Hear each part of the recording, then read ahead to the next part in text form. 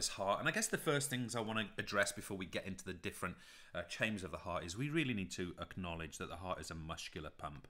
Okay, there are a couple of other features other than muscular features in here. You know, the heart is it's an organ, right? So it has a combination of tissues, as you know from your biology studies, but it's a muscular pump.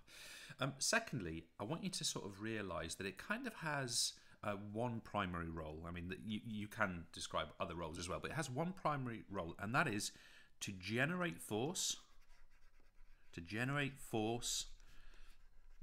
circulate blood. And of course, by extension of that, because the heart is capable of circulating blood around the body, blood of course carries numerous nutrients such as oxygen, glucose, whatever it happens to be, to various parts of the body. And of course you guys are studying this in quite a bit of detail in your other courses. You're also studying in other organisms like plants, and how things like transpiration and translocation occur, for example. But this is our sort of human example, and we're distributing these resources, and the heart generates the force to do that. So again, precursors. I want you to know that atria, and by the way, this is a plural term, atria are what we call upper chambers, okay? Upper chambers. So I want you to initially look at this image, and I want you to decide which are our atria. Just one thing to mention here, one atria, we can't really say that, but one is an atrium, okay? So this is one atrium, two atria. Secondly, we have got ventricles. Let me just go down a touch here.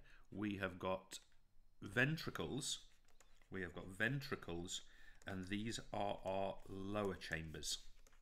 And of course, with regard to ventricles, one is called a ventricle, right? They are our lower chambers. So let's first of all acknowledge sort of like a base requirement here. We've got, if I just put like a rectangle in here, we've obviously got our ventricles, there are those. And if I go and choose that pink again, here we've got our atria. Okay, would you be happy with that? We've got the atria, the upper chambers, we've got the ventricles, which are the lower chambers. Now let me just get rid of all of that stuff. And what we're going to do here is we're now going to start labeling these individually. Well, our A figure here is what we would call the right, oops, to get rid of that, sorry folks. This is what we'd call our right atrium.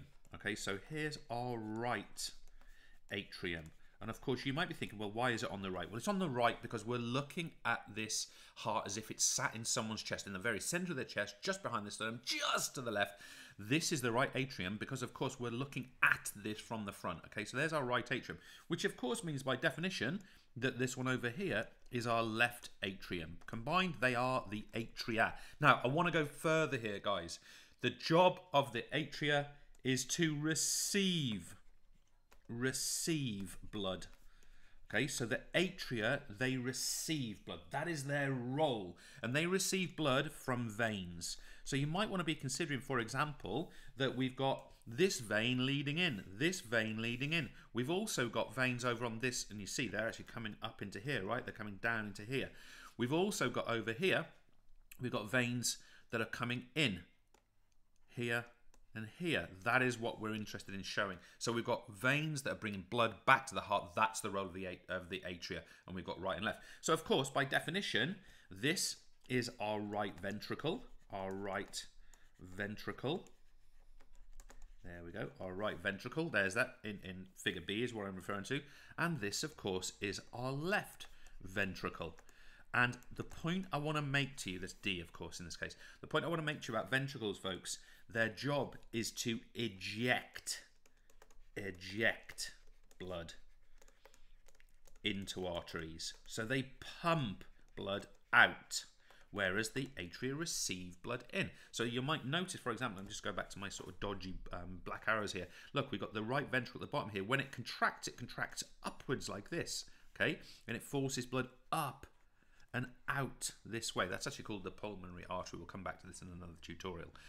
Whereas here in the left ventricle, again, it contracts up and inwards this way, and blood is forced out, and it ultimately goes out of here.